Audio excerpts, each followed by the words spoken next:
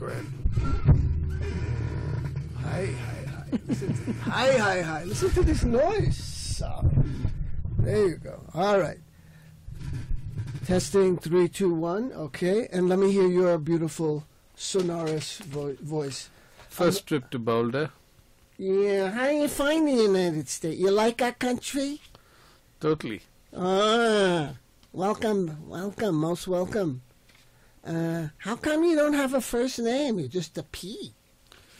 You know that Security. name comes... Yes. Okay. I'm going to keep this if we get to the Universal Declaration of Human Rights. Okay. We might refer to it. And I may go over some of the ground we just covered because, not to worry. That's fine. Okay. We are rolling. Okay. In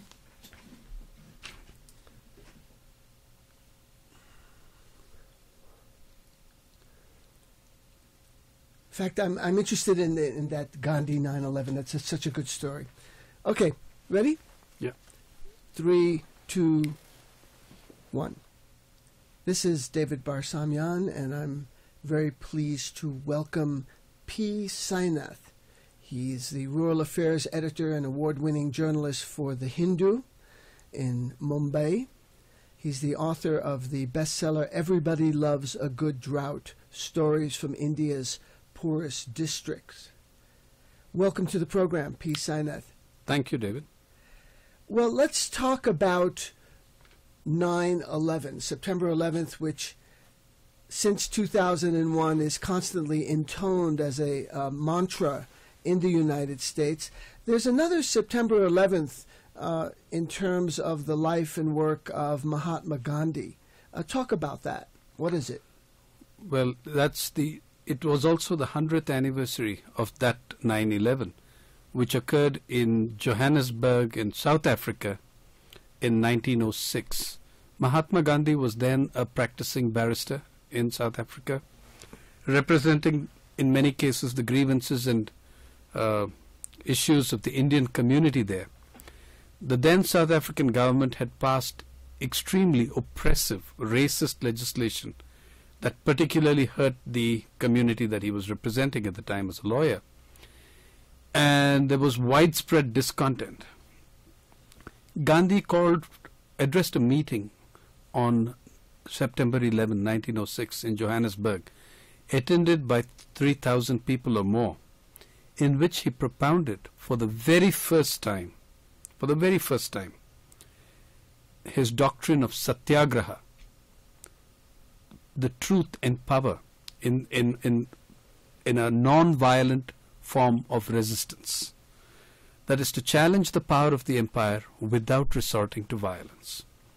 It mystified many of his listeners in that period. I mean, the meetings went on before and after 9/11, but that was the crucial date on which they launched this doctrine of satyagraha. Now, in subsequent years, the Mahatma himself was to recall this as one of the most crucial moments in his life.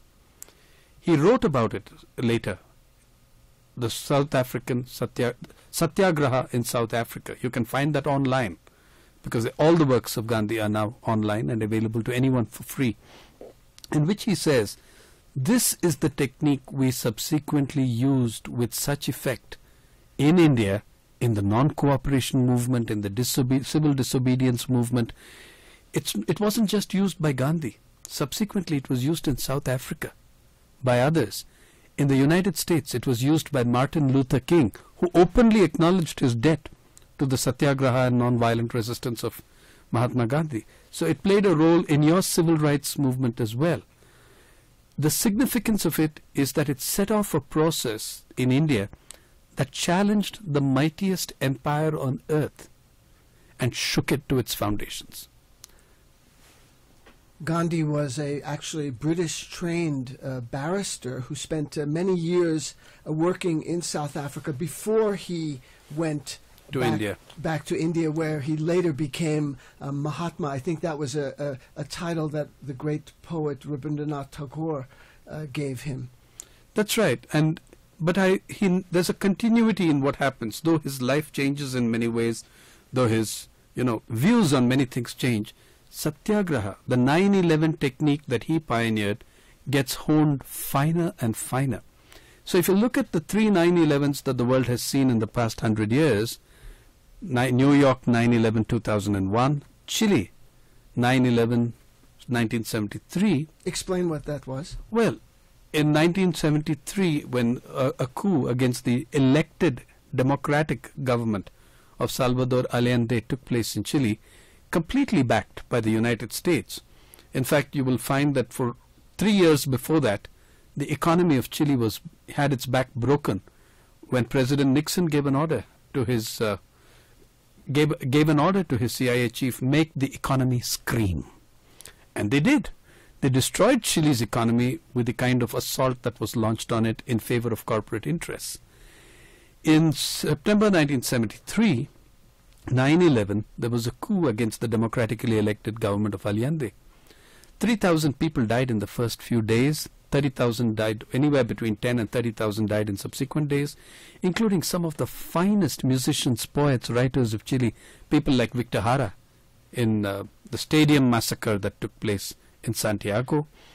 It was one of the bloodiest coups in Latin American history, if not the bloodiest coup. Today, you as a nation are investigating to some extent the crimes of General Pinochet, who was supported by the then American government. Cases are filed against him in the United Kingdom, in Spain, in Chile itself. But at that time, Chile was painted as this great success story. And a success story of what? Neoliberal economics, corporate dominance, the complete privatization of most services. These things happened in Chile at the time. So in many ways, Chile was the first of the neoliberal model stories. And it led to incredible bloodshed, to the dislocation, to the permanent migrations and diaspora of a lot of people from Chile. Of the 3 9/11s, one actually changed the world for the better. It generated no hatred, no anger. One can debate endlessly whether it would work everywhere, and even I would say that that's an open question. But the fact is that of the 3 9/11s, this had a much better impact, Mahatma Gandhi's 9/11. Everywhere you go in India today, you see statues of Mahatma Gandhi in the center town squares of cities, and he is greatly honored and revered. What is his legacy beyond that kind of iconic status? See, I have a problem with always looking back only to what was said in the 1920s and what he said during the civil disobedience movement or during the Quit India movement. I do not believe Gandhi was the only leader of the freedom struggle. If you're looking at statues and reverence, you would find there are far more statues in the villages of Baba Saheb Ambedkar, a PhD from Columbia University and the leader and a man who emerged from the untouchable classes of Indian society. The Dalits. The Dalits, exactly.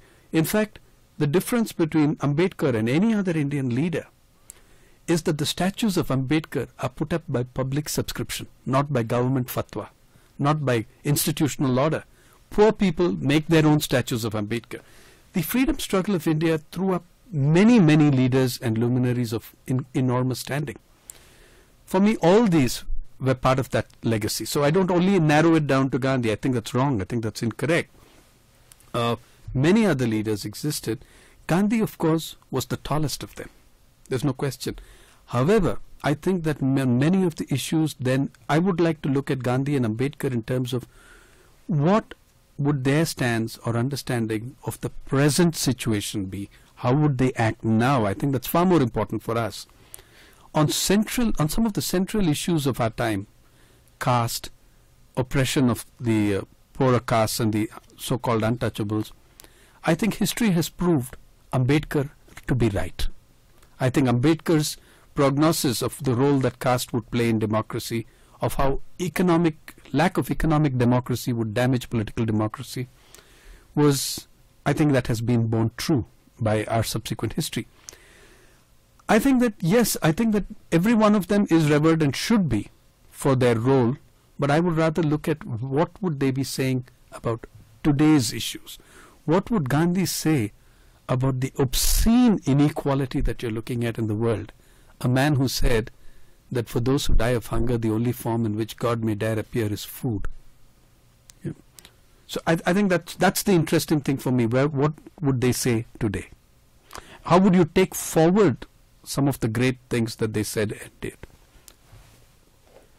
Your specialty is covering rural India. You spend much of your time reporting on village life and what's going on. There have been severe economic and social repercussions in rural India since the so-called neoliberal economic agenda was introduced in those areas. Can you put things in context and talk about what's going on? What you call the neoliberal era, the era of liberalization, globalization and privatization, has been one of the most consciously cruel processes inflicted on the Indian poor. The kind of economic inequality, the obscene levels of inequality that are now existing and which we are still promoting, we have not seen these since the heyday of the colonial empire, when we were enslaved and colonized by the British Empire. The kind of gaps that have come in Indian society are simply stunning. India today ranks 8th in the number of billionaires in the world, but we rank 127th in human development. India may be an emerging tiger economy, but the average Indian has a lower life expectancy than his or her counterparts in Bolivia, Mongolia or Tajikistan. India may be this growing model economy, but our per capita GDP is less than that of Nicaragua, Vanuatu or Indonesia. So for 2% of the population, the benchmarks are Western Europe, Australia, USA, Japan. For 40-50% of the population, the benchmarks are sub-Saharan Africa. The inequality has grown tremendously. This was a consciously constructed process with a set of policies that have been enforced in many other countries and not just in India. These are the policies, the typical prescriptions of the World Bank, the International Monetary Fund, the World Trade Organization, and also of the elites of these third world countries, which are very happy to collaborate in this process of transferring huge resources from poor to rich. And this happens in the Indian context, whether it's the right-wing Hindu nationalist Bharatiya Janata Party, the BJP, or the so-called moderate centrist Congress Party, or is there a difference? The difference between the Congress Party and the BJP NDA has been more on the issue of communal and sectarian violence, inter-religious sectarian strife. Not on economic issues. Very, very marginally on economic issues. There's been total continuity. This process was launched in 1991 when the present Prime Minister was then Finance Minister. That's Manmohan Singh. Dr. Manmohan Singh, and the Prime Minister then was Mr. P.V. Narasimha Rao. Then the BJP came and took it further, took the process further, much further. Then the Congress comes back and again gets onto the same track. In 2004, people rejected these policies decisively. I think one of the proudest moments in Indian electoral democracy was when an electorate of 600 million people went out and showed the world what electoral democracy means.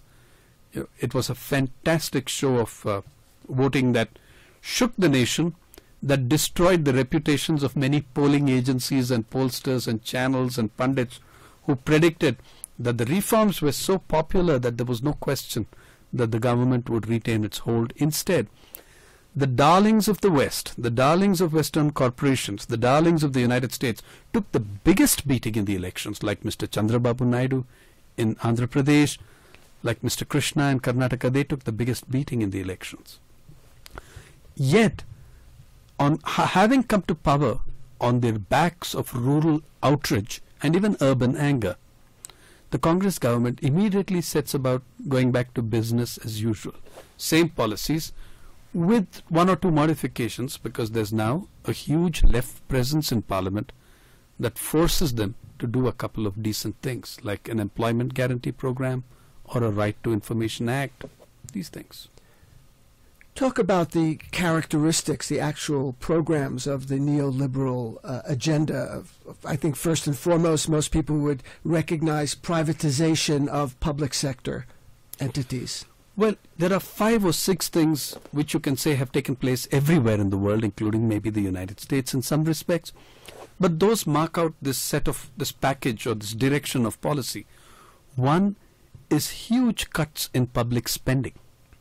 Huge cuts in investment in anything to do with poor people, like in agriculture in India, followed by the withdrawal of the state from vital public services like health or education or literacy or transportation, followed by a massive wave of privatization of just about everything, including intellect and soul.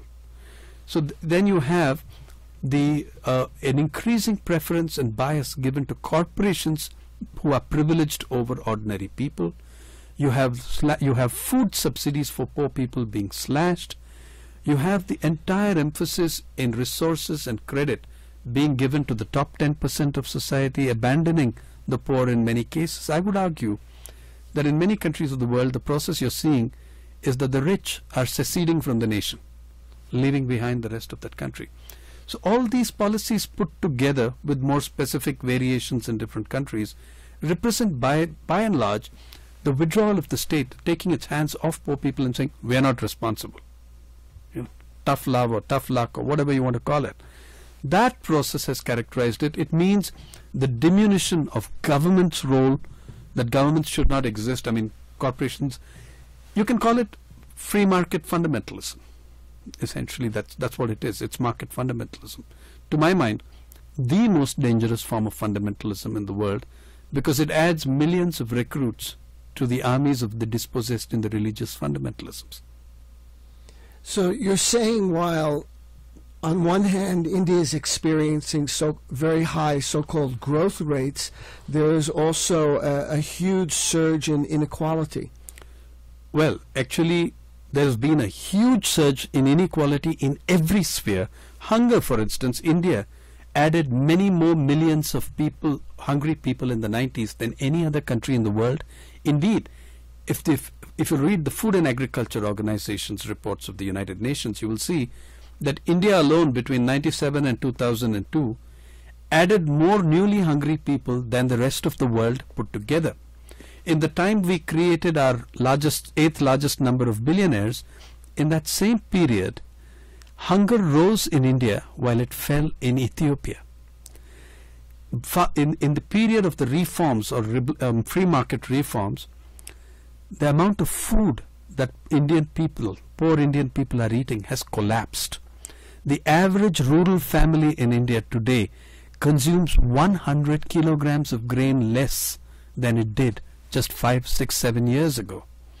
The per capita availability of food grain, which is the food available per Indian, has collapsed in millions of tons. If you look at it, it's collapsed from 510 grams per Indian in 1991 to 437 grams a year ago, which is a huge fall. And mind you, all these are averages. If you're looking at the bottom 40%, the compression of the diet of the poor has been cruel, brutal, and barbaric. In many of the accounts of India in the media today, one finds this kind of juxtaposition. On one hand, everyone is playing sitar and practicing yoga, and they're vegetarians, and they're, practicing meditation, living a very exalted kind of spiritual life. And then on the other hand, you have the India of, Cyberabad, the town in Andhra Pradesh, Hyderabad, which is a center of high-tech, infotech.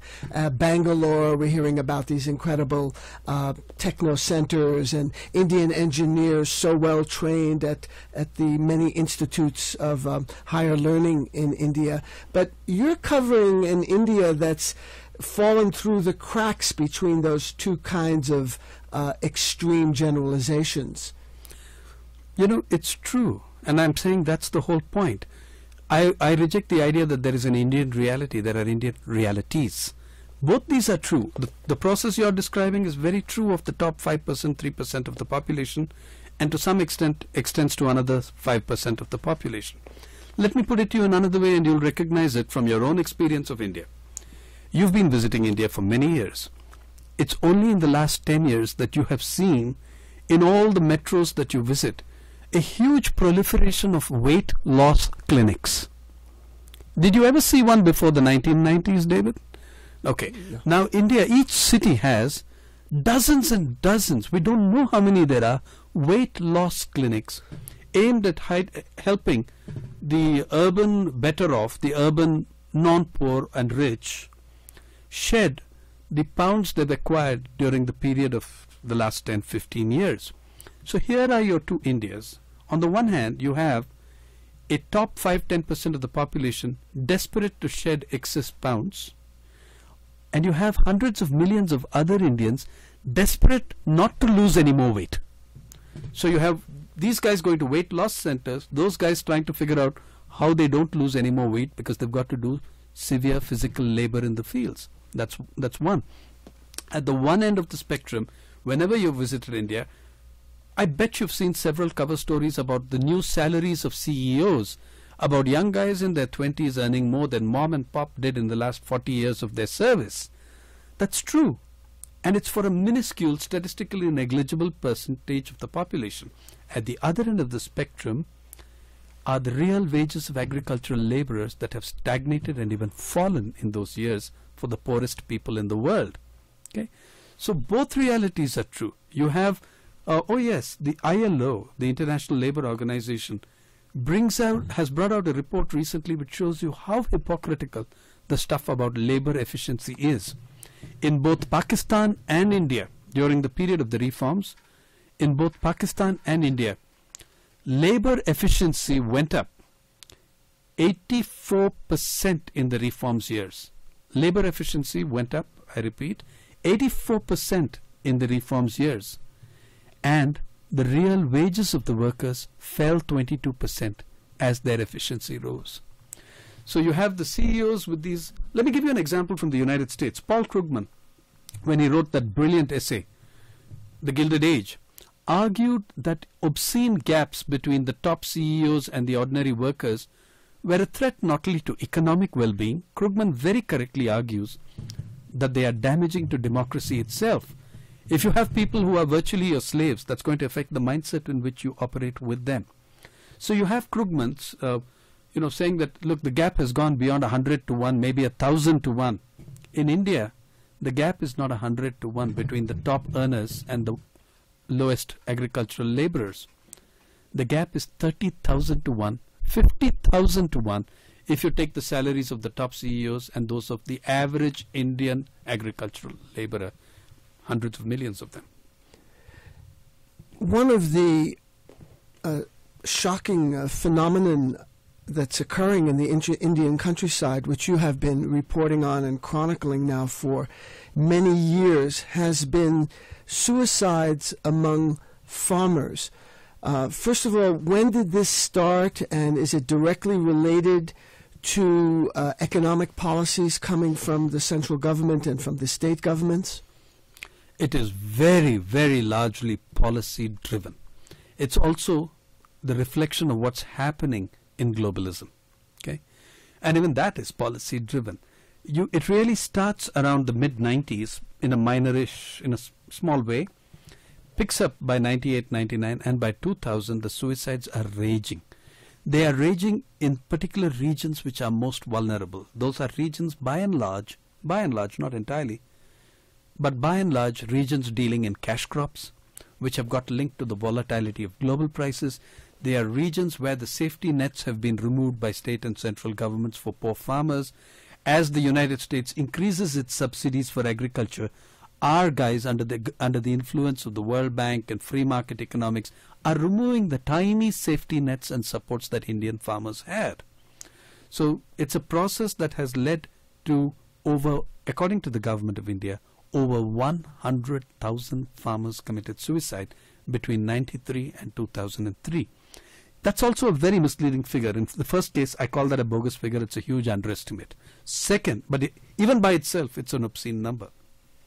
Second, it doesn't take into account regional concentrations of the suicides, which is extremely high. Now, I'm coming out of Vidarbha. Where is that? It's in the western state of Maharashtra, of which Mumbai is the capital. Vidarbha, if you look at the state government's website, it will tell you that there have been 900 suicides in the past year. It will tell you that there have been 300 suicides in the past 3 months, which means one every 7 or 8 hours. The phenomenon is demoralizing, it's dehumanizing. It's just terrible to watch this go on, because I know that I'm covering people who need not have died, who were pushed over the edge by policy. One, the collapse of public investment in agriculture, which has been negative for some years. Two, the withdrawal of the state from the agricultural scene in terms of assistance to farmers. The agricultural extension ministry is closed. The agricultural universities are acting as appendages of foreign multinational corporations and not of communities of farmers. They're not serving the farmers. Deregulation has meant that Monsanto could come and charge 3 times what it actually needed to on a bag of seed, until it was pulled up by the courts and forced to reduce its price on seed bags to 1/3 of what it was, and it's still making a profit at that price. So anybody could walk in and rip off the farmer who was not getting a price on the market for his product, though it becomes costlier and costlier to cultivate. So the indebtedness of the farmer has pushed thousands and thousands, tens of thousands of them over the edge into suicides. Explain how that indebtedness works now. With the closing of rural banks and financial assistance, they're driven to money lenders who charge usurious rates? Correct. This is entirely a policy-driven process. India was one of the pioneers of what we call social banking. India was one of the pioneers of what we call social banking. Social banking means society recognizes there are some areas from which you cannot expect profits in lending. You don't want to lose money. You don't want to lose money, but you're not trying to make huge profits out of farmers or out of primary education or services for pregnant mothers. These are not things that you try making profits on. So in the social banking philosophy that India adopted when she nationalized the banking industry in the late 60s, a significant amount of lending was done by the banks to farmers, to agriculture, recognizing that these are the people who place the food on your table, on the nation's table. Once we went into the brave new world of economic reforms, the banks progressively stopped lending money to farmers. So much so that something like 3,800 to 4,000 branches in rural India closed during the reform years, reflecting how serious the banks were about credit to the farmer. Now, what happened to the money that they took away from the farmer? That went, like in Latin America, like in Africa, elsewhere, it went to fueling the consumption and lifestyles of the top 10%. So the farmer could not buy a tractor except at 15% interest or above, at least 14.5%. But I can buy a Mercedes-Benz at 4% interest or 6% interest with no collateral. Huge resources were siphoned away. That happened from policy. So as this happened, farmers were turning more and more to private money lenders. But the reforms process has brought a new classes, entirely new classes of money lenders, not your old village sahukar, not your old village money lender, who is actually cutting a very pathetic figure these days, but huge new money lenders in the form of input dealers, those who sell seed, those who sell pesticide. This guy is the king of the countryside. He is the salesman, he is the dealer, he is your agro-scientist, he is the technical consultant to the farmer, he is also his money lender. You've done quite a bit of research and reporting on cotton. India has traditionally been a great grower and exporter of cotton. What's been happening in that sector? It's a complete disaster, especially in the region that I was mentioning in Maharashtra, of which Mumbai is the capital. Cotton has, you see, one of the things is that in the late 90s, the European Union, and more particularly the United States, threw huge billions and billions of dollars into supporting their corporations that are cotton growers. I won't call them cotton farmers because these are businesses. These are not farmers. Now what happens is that if you look in the 1990s, cotton prices were rather high in the mid-90s on the New York Cotton Exchange. Maybe about 90 to 110 cents a pound, something like that. I don't have the exact figure in my head. After 97, cotton prices start tumbling because the US government is putting more subsidies into cotton for its corporations than the actual value of the cotton. Last year, USA's cotton crop was worth something like $3.9 billion, but you got subsidies of $4.7 billion. This went to 20,000 growers. You work out what it means per grower.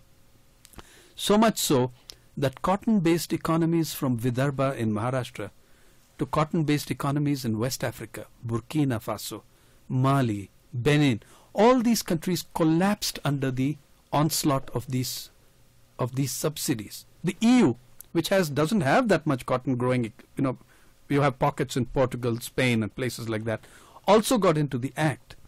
So the huge subsidies you're seeing farm suicides in Burkina Faso in cotton growers. They are far more efficient. The Indian farmer is 1,000,000 times more efficient in growing these things than your corporations. But who the heck can fight against those kind of subsidies? Two of the presidents of these West African nations had a piece in the New York Times last year. Your subsidies are strangling our people. They explained it very clearly what these kind of subsidies were doing. Cotton is a mess also because of the promotion of technologies that are totally unsuitable to these regions. If they're suitable anywhere, I don't know, BT cotton, for instance. It's what Monsanto has been promoting in Maharashtra. It is much costlier, much costlier to cultivate BT cotton than to cultivate hybrid cotton, let alone to cultivate organically. Okay, so the price input, the rise in price inputs has been astonishing, because BT cotton used to cost 3 times more than a bag of, say, hybrid cotton. So you've had this huge rise in input costs, and people could charge anything they want because of deregulation of the markets. So that's the second place in which the EU and US are implicated because of their companies and corporations dumping seeds at much higher costs at phenomenal scalping rates of profit. Another key issue, of course, in India is water. Talk about that. Well, I was interested to see your front page in the Daily Camera this morning talking about Pepsi acquiring a company here. In Boulder. Yeah. Well, Pepsi and Coke really made their first huge inroads into the Indian market, which was the fastest growing soft drinks market in the world anyway, by buying out a lot of local companies and expanding their influence and power. One of the problems, though, is that these are highly water-intensive industries in a country experiencing severe water stress. So their factories have shown up in rural areas, sunk God knows how many deep wells, mechanized wells, which drain away the water from the dug wells of the traditional farmers that don't run that deep. All over India, struggles and agitations and movements have broken out against Coca-Cola, against Pepsi, or whichever the local soft drinks manufacturer is. They get groundwater almost free. There is a place in Maharashtra where they were getting it for the soft drink companies were getting water at 4 paisa a liter. Now, as you know, David, it's not possible to translate 4 paisa into cents. It's a negative amount, okay? It's maybe minus 10 cents or something like that. Then they shove this into a bottle, the only value added being plastic, and sell it for $12. Okay? So the looting of groundwater has been a major problem, and therefore there is very, very strong tension and resentment against these corporations. Besides which, an Indian non-governmental organization, the Center for Environment and Science, the CSE, the Center for Science and Environment, had a report showing the presence of a high level of pesticide content in these soft drinks. That led to a flurry of government actions. Different governments acted for different reasons. Many of them withdrew Coke and Pepsi from government institutions and banned them from educational institutions. In the southern state of Kerala, which you're familiar with, because of a whole series of clashes with Coke, the government there, the newly elected government there, actually banned Coca-Cola and Pepsi in the entire state, including production, distribution, everything. That ban has now been overturned by the High Court of that state. But the problem won't go away because the government says we will make legislation. This is an issue of water, it's an issue of survival. And everywhere, whether near Varanasi in Uttar Pradesh, the largest of the state, most populous state in India, you have serious tensions over water. India is a water-stressed country. Many of India's most serious political problems are over water sharing.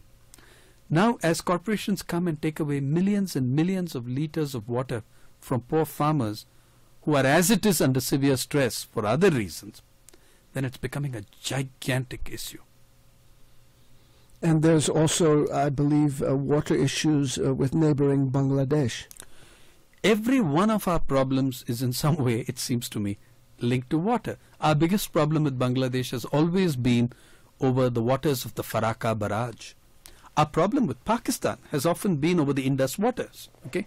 The Baglihar Dam, in which the World Bank has appointed itself the umpire, right?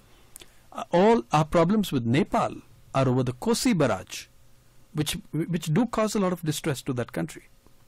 So water is a very, very serious issue. I mean, you've had more than 30 years ago a vice president of the World Bank, 25 years ago, saying that the next century's wars will be fought over water. They already are. It does happen. So you're seeing a world. Why is water so important? It's the last non-privatized resource left on planet Earth. Okay, they've made a damn good shot at oxygen too at the Kyoto protocols. If you look at it, I mean, you can pay and you can pollute, but it's as yet a bit difficult to privatize oxygen. So water is the last resource left. It's a $200 billion plus a year industry, growing at the rate of 6 to 7% a year, and just 4 or 5 companies control this, like Suez, Vivendi, Anglo Suez, all these kind of companies. By the way, in your neighboring Latin America, many of these companies have been physically ejected by populations infuriated over the privatization of water. In fact, one of the biggest companies in the world made a statement to the Guardian newspaper in UK a few months ago, saying it's now impossible to work in Latin America and Africa. We are setting our sights on India and China. Uruguay had such a bad time, little Uruguay with about 3 million people or something, had such a bad time with privatization of water that they held a national referendum and became the first country in the world last year to pass a constitutional amendment banning the privatization of water. Water is the explosive issue. Water and energy are the giant issues of the coming 5 years. There was the case in Cochabamba in Bolivia where Bechtel privatized the water, and there was a huge popular revolt, and the government was forced to cancel the contract and evict Bechtel. Now, you just mentioned energy. There's a notorious, no longer existing Houston-based energy company, Enron, which has had some contact in India. Can you talk about the case of Enron? Enron blew a hole the size of the Titanic in the economy of the richest state in the country, Maharashtra, where all these other problems that we have been discussing are going on. Maharashtra had a state electricity board, which was one of only 2 state electricity boards in the whole country in 91 that was making, not only was solvent, but was making profits.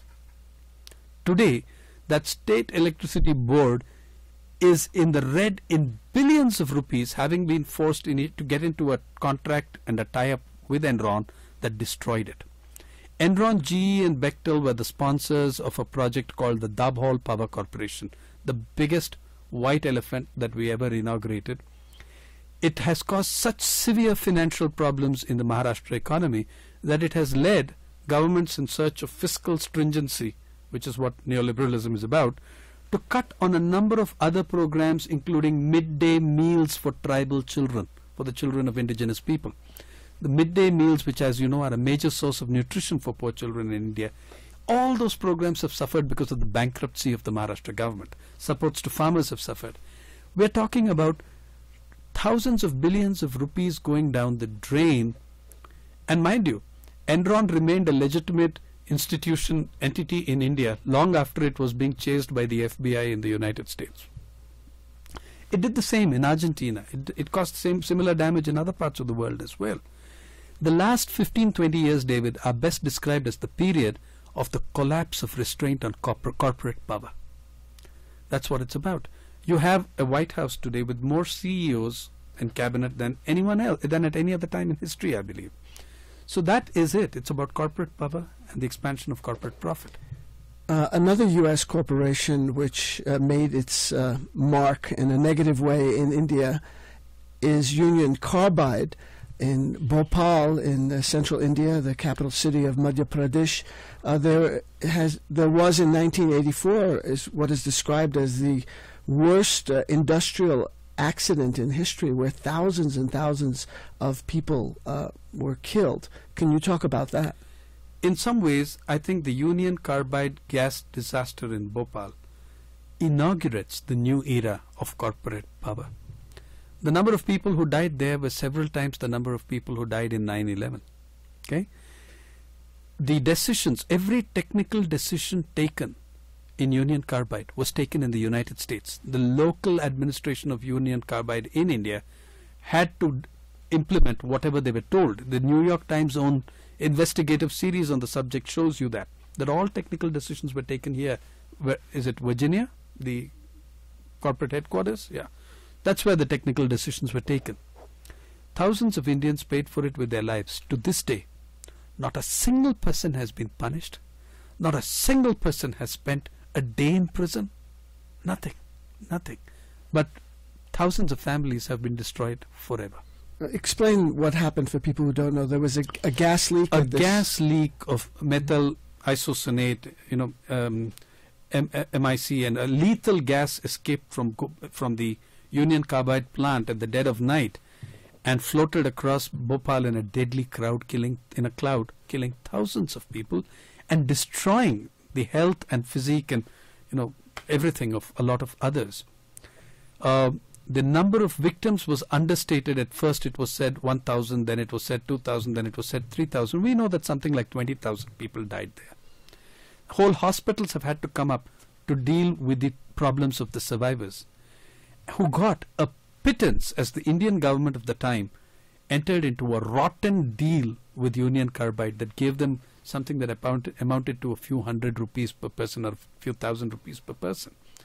So essentially, a corporation killed 20,000 people and got away with it. It also destroyed the lives of about a few 100,000 others. But it got away with it. Nobody paid the price. Nobody paid a penalty. And as I said, that's about 6 times or 7 times the number of people who died in 9/11. Talk more about the power sector, energy sector in India. When I go there are brownouts and you have diminishing capacity. People buy generators to supply power. Yes. Actually, the power situation is extremely serious.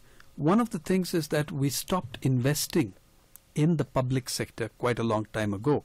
And we thought that the comings of the Enrons and the others would make up for the withdrawal of those kind of investments. That's not happened. Very little additional electricity has been generated, and people are paying higher and higher and higher prices for that which is, for extremely poor services. Besides, we've crippled the state electricity boards, even those which were profitable, and all of them were not profitable, some of them were in losses, but the losses now are a lot bigger, and many banks are holding the baby. So the destruction in the power sector has been tremendous. Second, there's a huge class bias in the distribution of power. If you live in the rich areas of Delhi, you won't know too much of the problem, but even they are beginning to face it now. In the villages, they're quite, people comment on it when they have power for 8 hours. They say, okay, today we got some power.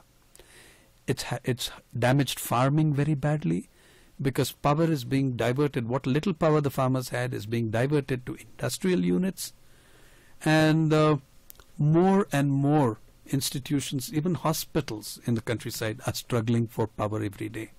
So the energy crisis, the electricity crisis is very serious. And the rates, by the way, the rates that Enron brought to to Maharashtra, where the highest rates for industrial users in the world, we and Indians were paying higher rates than Californians.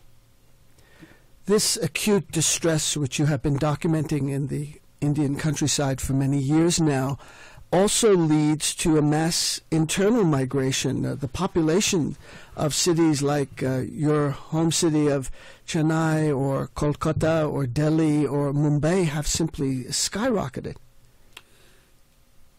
It's in fact a gigantic displacement. I keep saying India is witnessing the biggest displacement in her history, and we are not noticing. It's not coming from one dam, it's not coming from a mining project, it's not coming from some development project, it's coming from the destruction of agriculture primarily, but also from other sources. Millions of people are moving towards the cities in search of jobs that are not there because we've closed down manufacturing units by the thousands, by the hundreds of thousands in the cities. So they end up there as daily wagers, menial laborers, domestic servants, and the infrastructures of the cities obviously are unable to take them. If you look at the United Nations Habitat Report, the challenge of global slums, this is a worldwide process. The UN report predicts that by 2030, which is what, 24 years from now, a third of all humanity will live in urban slums. A third of urban humanity already lives in slums, but it will be a third of humanity. And the biggest areas of these slums will be India and Africa. So that's where we are headed. The internal migrations are pushing people towards cities and to smaller towns as well, and to other villages as well. Where do they go? We have destroyed agriculture without providing them any option or alternative for absorption of their labor. There was much organization and resistance to World Bank big dam projects in central and western India along in the Narmada Valley region. That was kind of celebrated here as a great victory. The people, mostly Adivasis, the indigenous people, were able to stop some of these big dam projects. Is that an accurate description of what happened? And did that inspire other movements in India, or was it just a one-off? There is no doubt that the struggle against the Narmada projects was a major inspiration for a number of other movements fighting similarly. What's happened, though, as you might know, is that the Supreme Court ruling has gone against a recent ruling of the Supreme Court of India has gone against the oppositionists, against those fighting the dam. I think it's a very, very regressive ruling. I think it's a very bad decision on the part of the Supreme Court. It is really going to hurt a lot of people and set a very bad precedent for similar struggles against displacement across the country. But understand this, the Indian, and the courts are also part of this, the Indian middle and upper middle classes are sold on this idea of techno-fix, that technology and engineering can answer every problem in the world. Oh, we got a problem with water? Let's interlink 37 rivers. For God's sake, it took millions of years for those rivers to work out their own courses, and our engineers are going to set them right in a couple of decades. It's insane, but the idea that somehow you can control nature to that extent with engineering. The dam in whether it's the networks of dams on the Narmada or anywhere else, many of these have proved and will prove disastrous. There's a much bigger one than Narmada coming up in Andhra Pradesh. It's called the Polavaram Dam Project. It's going to submerge over 300. It's going to submerge 300 villages almost, and that's what the government accepts. It doesn't speak about a number of other places which are going to be affected. It's going to destroy a very large number of nomadic communities that live along the river and move with the flow of the Godavari River. So we're not out of that framework yet. We're still obsessed with this techno-fix solution rather than look at issues of equity in water sharing, look at issues of priority in water sharing. Why should there be hundreds of water amusement theme parks in India drawing on water in high-stress areas away from drinking and farming?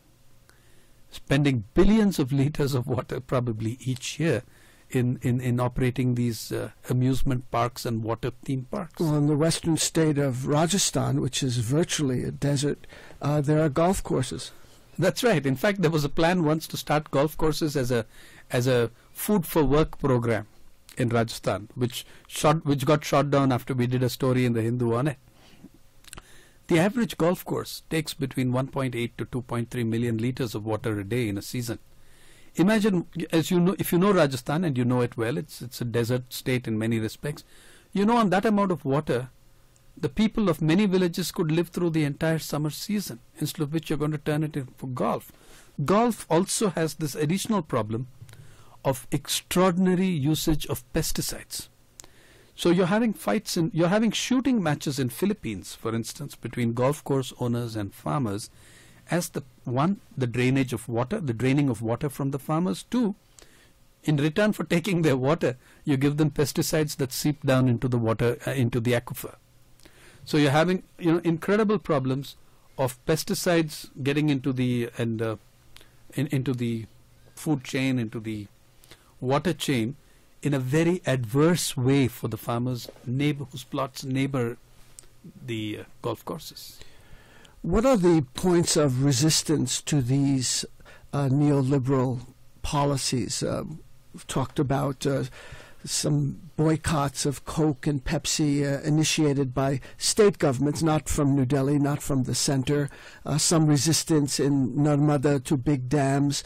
But what else is going on around the country? For example, there's a highly publicized militia movement in central and eastern India. Do you give that much credence? See, let me put it this way. I think there are far more interesting and far bigger things happening than the Naxalite movement which you are referring to. The Naxalites basically had a big base in parts of old Bihar and Jharkhand and in Andhra Pradesh. What's happened is that successive Andhra governments have very substantially damaged them so badly that they have fled into neighboring states, and therefore there seems to be a spurt of activity in those neighboring states. Some of these states, privately, their intelligence reports do not give much importance to the size or scope of these militants. In public, the governments make a huge thing about them because it's good for governments to keep exaggerating the threat that people face. And then you can build your national security or state security apparatus. You can arm yourself to the teeth. You can pass regressive and repressive laws, suspending civil liberties like they have done in Chhattisgarh. Using this as an excuse, it is nowhere really at a stage where you need to do that or suspend civil liberties or anything of the sort. In fact, doing that is very, very counterproductive in regions where oppression of the peasantry is already high. And therefore, you will always find that some militant movements will have bases in the peasantry, however small or however modest. It's going to happen as long as the oppression exists. But let's move to something, I think, far more optimistic.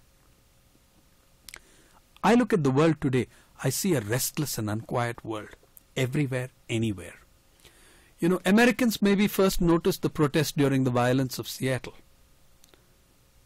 I was thinking at the time, where do you guys live? There have been 1,000 Seattles in India, in Latin America, in Africa, in other parts of Asia. Long before you guys had Seattle, people were out battling against privatization, against unfair trade on the streets of Delhi, Mumbai, Kolkata, in the villages, the rallies of farmers. That was happening long before. But I'm very pleased that Seattle happened. I think it's a good thing. It gave people an idea that something was fundamentally wrong. I think it's a very restless world, and if you look at the wave of changes in Latin America, suppressed and held down for so long, if you look at the fact that your armies of spin doctors sent out to defeat Evo Morales could not pull it off. In Bolivia. If you look at the fact that all the attempts, including coups and whatnot, have flopped in Venezuela, all these show you that, the world is a stubborn place and it's not willing to be kicked around so easily. It kicks back. So there's huge changes taking place. There's huge resistance taking place. In India, I see it every day. It's the farmers' suicides is a form of protest and a very negative one. It's a sad thing. But there are also movements of farmers There are farmers taking on the governments in various places when their land is being forcibly acquired for some corporation. There is resistance. The trick will be, how do you tie these different streams of resistance together? How do you use that energy on a common program that benefits ordinary people?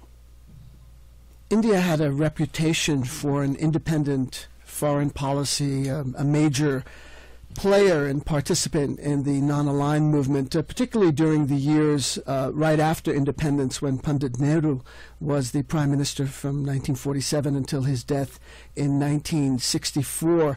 What's going on now what trends do you see now in Indian foreign policy? Can I just take a moment to say something about resistance?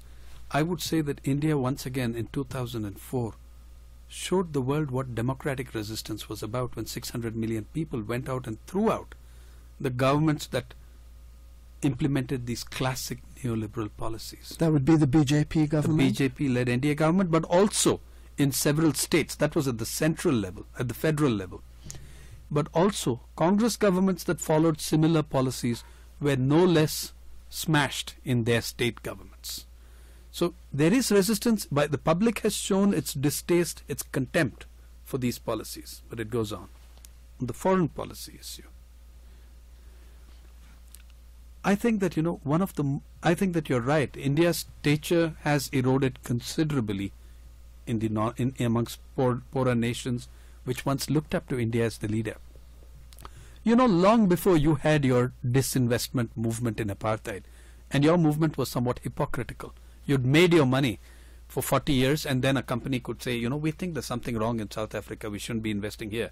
Having made tens of billions of dollars out of black slave labor, you could then afford to discover your morals. India, right 1 year before independence, 1946, under Pandit Nehru, closed down its relations with South Africa in protest against racism there. It hurt a very poor country like India. We lost between 5 and 10% of our total external trade. But you know what? I'm extremely proud of the old Indian passport. The first passport in the world that said all countries except Republic of South Africa. Okay? So that was the kind of foreign policy that gave India stature. If you ask Nelson Mandela which country he looked to, he will not tell you United States or UK. He will tell you he looked to India in the years that he was in prison. He knew that India would represent that case of the South African people. You will find this in many parts of the world, how people were influenced by the freedom struggle generation of India. The last 15 years have seen significant departures from India's independent standing as a leader amongst what was called the non-aligned world. Now we are aligned. Whether it's on the Iraq war or on the disputes with Iran, we are invariably on the side of, I won't say on the side of America, I will say on the side of the most conservative sections of the American establishment. That's where we are as a nation in foreign policy. But India didn't send troops to Iraq. Not for want of trying. The Indian government of the time, the BJP government of the time, was fully willing to send troops. I think the Deputy Prime Minister, when he visited the United States, even struck a verbal deal that he would send troops. But the Indian public would have none of it. India has millions of people working, at least 1.5 million people working legally, and probably an equal number working illegally in the Gulf. Imagine what would happen to all those families if there was a war there. And in any case, why do we want to fight someone else's wars? As Muhammad Ali said so famously, I ain't got no quarrel with the Viet Cong. Yeah? We have had excellent relations in these past decades with the people of Iran, with the people of Iraq. And we nearly got dragged into a war that wasn't ours. And we have a sordid history, by the way, in Iraq, as thousands of Indian troops died fighting for British imperialism in that country when it was called Mesopotamia during the First World War. So there was huge public resistance, and the Parliament of India maybe became the only one to actually criticize the war. So that move to send troops was completely overcome. And incidentally, still, in the name of some projects or excuses or the others, a few civilian workers have been encouraged to go to Afghanistan, where they are in serious trouble. We read about their kidnappings and their killings every now and then. So on an official level, the BJP government at that time in October of 2001 did not support the U.S. attack on Afghanistan? It could not. Its own cadres were against getting into the war. And it tried its best to, you're talking about Afghanistan. Well, it tried its best to get into the coalition of the willing from whenever that was formed for Iraq. It did not criticize officially in any strong way any of the actions of the U.S. government in a direct way. It was the parliament of the country that had a resolution saying that the war is a wrong thing and this is not the way to settle an issue.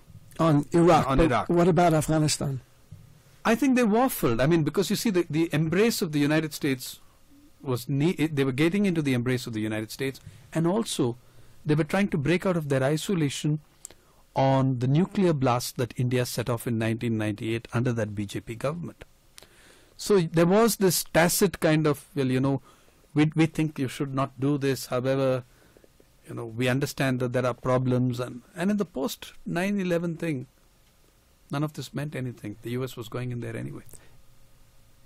In March 2006, George W. Bush visited New Delhi, and there he negotiated what's been called a very controversial deal with India. India is not a signatory to the Non-Proliferation Treaty. Nevertheless, it has weapons of mass destruction. What's the comment on that deal from your perspective? There is a significant amount of resistance and resentment against this deal in the Indian public. Secondly, it's interesting that the strands of discontent come from very different parts of the spectrum. Several of India's top nuclear scientists are totally opposed to it. They think it takes away their independence, it curbs their freedom, it curbs their rights and their direction and their program. But another section just wonder, why are we getting into this at all? Why are we getting into this embrace?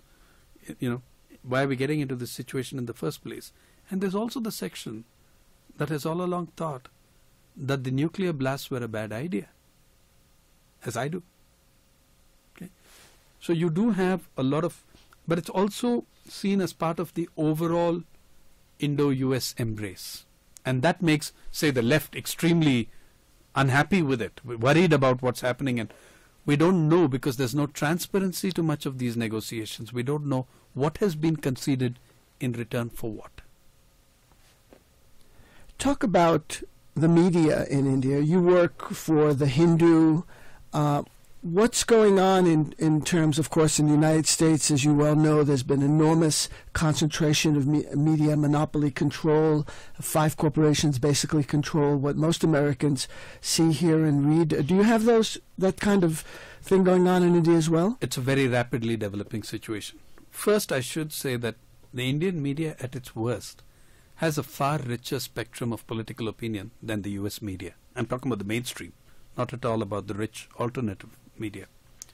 So you have a better spectrum of political opinion in the Indian media, also because it's such a heterogeneous society, and you have giant media in 13 languages and 10 scripts, okay, apart from what you have on television. However, the concentration you're speaking of is growing very fast, and yes, Murdoch is there too, okay, so are many others, and their influence and their power grows by the day. The concentration of media in India is taking place without even the restrictions on cross-ownership that other societies have had. So you also have a gigantic trivialization process on in the media. The farm suicides is a very good example. The day the farm suicides crossed 500 in Vidarbha region in a record period of time, the Lakme India Fashion Week was going on in Bombay. The India Fashion Week, as it's now called. Okay, it was quite, Kafkaesque. There were 500 plus, maybe 512 accredited journalists covering the Fashion Week. Okay, there were less than 6 journalists from outside Vidarbha covering the suicide deaths of 500 farmers. And there is a connection between that Fashion Week and the farmers. The models walking the ramp in the Fashion Week in Mumbai were exhibiting cotton garments, the guys who made the cotton were committing suicide 1 hour's flight away. But the media didn't get the story. In my understanding, the fundamental feature of mass media in our times is the growing disconnect between mass media on the one hand and mass reality on the other. And it's increasingly and painfully true of India as well. India Today is a popular mass-based magazine. Did it cover or does it cover what's happening in the rural areas? Very marginally. Very marginally. And only when there is some major explosion or event or so. So, I mean, if you gave it a comparison on how much is given to, say, covering fashion and the glitter attire and compared that with the agrarian crisis, the latter would be negligible. What can people in the United States do in terms of forging links of solidarity with rural India? I think it's a process of self-education in the first instance, but lots of interesting things are happening. I think it's a process of self-education because whenever I'm speaking in the United States, I'm finding that people are shocked to know who gets their agricultural subsidies. Okay, that it's the beautiful people and the corporations that get it and not their struggling farmers in Iowa or Minnesota. People are really genuinely shocked to learn this. Second, they're shocked to learn what kind of things this achieves in the third world. So I think that something about the power of corporations and the damage they're doing to people's lives in the United States and abroad is something that, people in the United States need to ponder on. How do you create that common ground? After all, corporations have also destroyed smallholder farming in this country. So how do you create that common ground? There's a history and a memory here. So that, I think, is a very significant area on taming the power of the corporations. That's an area where American activists have some experience and can work very well with those in India and even in people-to-people movements. Secondly, I must say that in several universities in the United States, there were lots of sympathetic actions to poor farmers in Kerala and Uttar Pradesh fighting against Coca-Cola on the issue of water. Activists in this country managed to get a few universities, I think, to stop selling these products, boycotts and things. I think it was a significant psychological support, if nothing else. But it also raises local level consciousness here. So I think that there's any number of areas in which people can cooperate. One, I think they should, for another matter, the policies of the World Bank, which are driven by the interests of the United States and a few other Western countries. Year after year, they create incredible damage. I think there should be more discussion on whose interests these institutions represent. Do they represent the interests of the American people? I think not. They represent the interests of the most powerful corporations in the world. So I think there's a lot of self-education to be done and a lot of activism to follow. In your spare time, when you're not reporting on the crises in rural India, you somehow manage to actually teach journalism. And I'm interested that one of your courses is called Covering Deprivation. Talk about that. Well, Covering Deprivation, is actually a course devised by the faculty of the Asian College of Journalism. It's a leading school of journalism in Chennai, in the headquarters of the Hindu. And the school is closely connected to the Hindu in some ways. The thinking of the people who started that particular course, it's a core course and a compulsory course, is that if you want to be a journalist in India, you have to know something about deprivation. You will cover other things anyway, but you need to know something about this. So whether you're going into broadcast or online journalism or print journalism, it's a compulsory core course covering deprivation. I do a module because I'm the guy who covers these things in the field. But we also bring several modules in that course which bring some of the country's finest economists on agricultural labor, on poor people, on poverty, some very fine sociologists. It's a course with many kinds of inputs, and mine is one of those. Here's a tough investigative question. What is the P in P. Sainath, and why don't you use your first name? Well, actually, it stands for Palagumi. It's just people find it very hard to pronounce. Palagumi. It's easy. Well, you should see some of the instances that I have in mind. But Palagumi is the name of a now non-existent village in Andhra Pradesh. It's in India, in my part of the country, and this causes confusion each time I fly in the United States, we write in our part of India, we write our family or village name first and our own name second. So Sainath is really my first name, or what you guys call Christian name. Palagumi is my surname. And yet it would be wrong to call me Sainath Palagumi. So my byline just goes as P. Sainath. My granddad used to tell me that Palagumi was a village that was, it falls in an area in the Godavari side where, in Kakinada and that around those areas, which were always a hotbed of revolt against one empire after the other, and particularly against the British Empire. So the Brits once razed to the ground a number of villages in that area which no longer exist. A bad idea. It spread us all over the countryside to foment rebellion and revolt. P. Sainath is the Rural Affairs editor and award-winning journalist for The Hindu. Thanks very much for your time. Thanks, David. My pleasure. I'm David Barsamian. Thank you for listening.